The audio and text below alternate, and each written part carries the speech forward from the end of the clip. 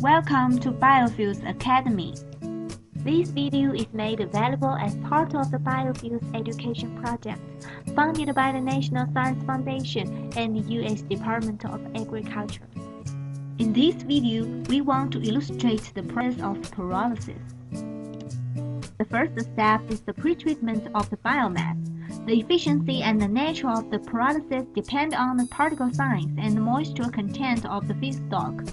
The high moisture waste streams require drying, and the feedstock has to be size reduced before being used for pyrolysis.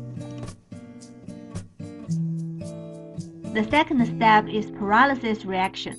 The preheated biomass is introduced into the pyrolysis reactor, which contains the airlock to keep oxygen and unwanted air out of the reactor. The combustor preheats the pyrolysis reactor and heats the biomass indirectly. In general, pyrolysis of organic substance produces gas and sometimes liquid products and leaves a solid residue, richer in carbon contents char. Pyrolysis differs from other high-temperature processes like combustion and hydrolysis, in that it usually does not involve reactions with oxygen, water, or any other reagents. The next step is char collection.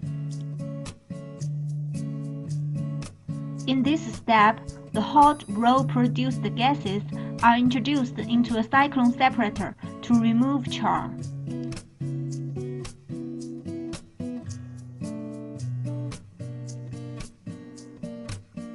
The purified gases are then quenched with cold water.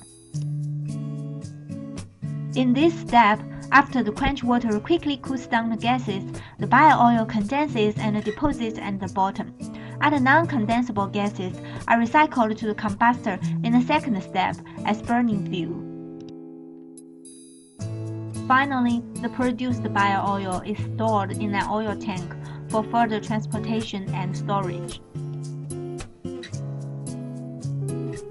Some references used in generating the videos are listed here. The members of the project gratefully acknowledge the financial support from the National Science Foundation and the U.S. Department of Agriculture. Thank you for watching. Please visit our website at www.biofuelsacademy.org.